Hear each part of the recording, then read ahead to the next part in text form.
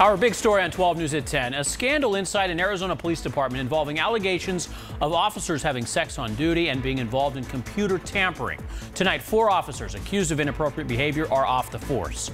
Good evening, I'm Joe Dana. And I'm Trea Mai. Mark and Caribe are off tonight. The details are coming to light after an extensive internal investigation by the police force. Team 12's Rachel Cole is here now with what the police chief is saying. Rachel? That's right, guys. The sordid and sultry allegations center around the Marana Police Department that's near Tucson. At this point, 3 of those 4 officers involved have since resigned. As for the 4th, the department has fired her.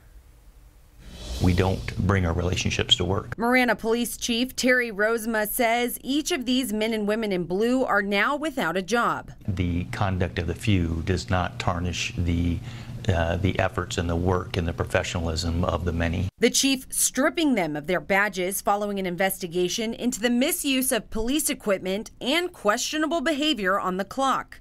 Police documents indicate reports of kissing, nude photos, and inappropriate touching while on duty.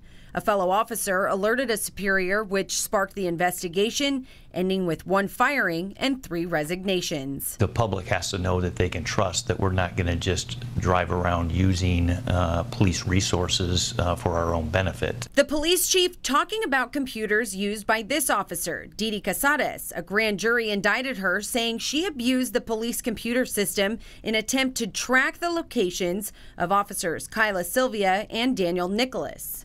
Meanwhile, Casares admitted to having a relationship with Nicholas. While we're here at work, we're expected to work and to do our job to keep this community safe. Casares has been fired and indicted on computer tampering charges. She has pleaded not guilty and is scheduled back in court next month. Live in the newsroom, Rachel Cole, 12 News at